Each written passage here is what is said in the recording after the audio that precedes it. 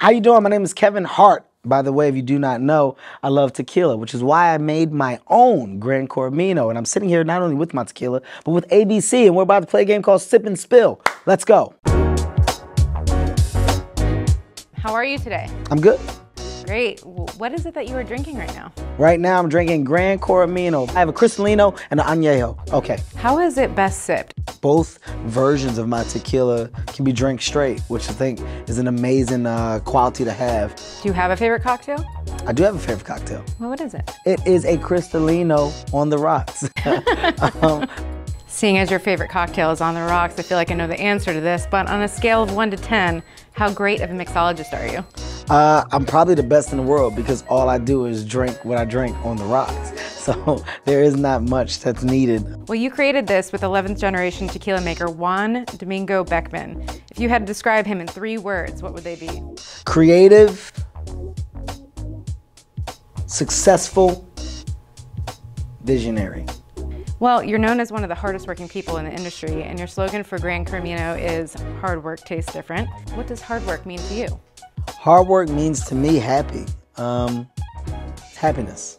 Speaking of hard work, we know you didn't take the task of tequila tasting lightly.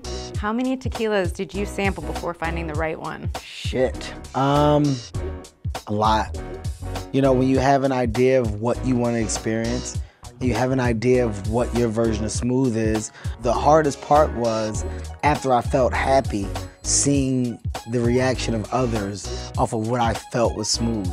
And I wasn't going to settle for anything that I didn't feel was perfect. What was so special about this one where you're like, yes, that is the one?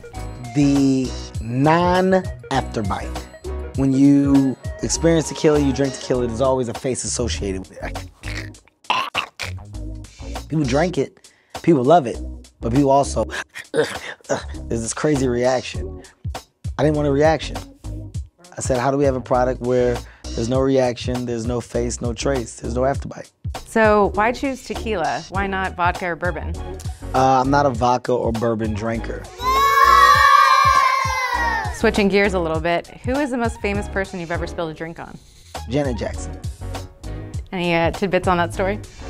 I don't even think she knows it was me. Where's your favorite place to have a drink? Favorite place to have a drink? Home.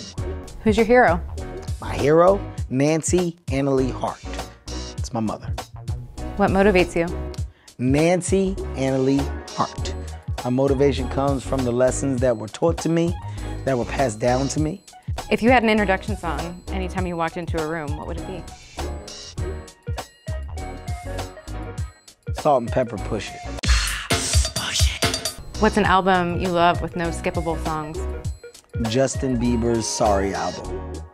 How do you deal with stress? I don't.